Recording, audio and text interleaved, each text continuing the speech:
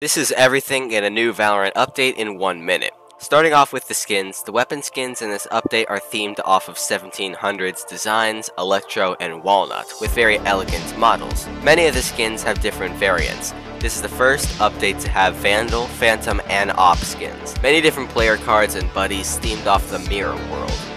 New sprays featuring community memes and jokes. Not much is known about the new agent other than his name, Deadeye, and he's French. Here's a picture. Fracture is the new map, and boy, let me tell you, we are in for a ride. The map is divided in two by Radianite. Each side is a very different biome, one being a desert and the other a luscious jungle.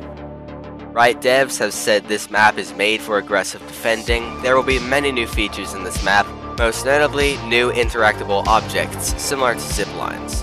I'll be back with more information soon. I hope you have a great day, and remember, life is short. Play great games.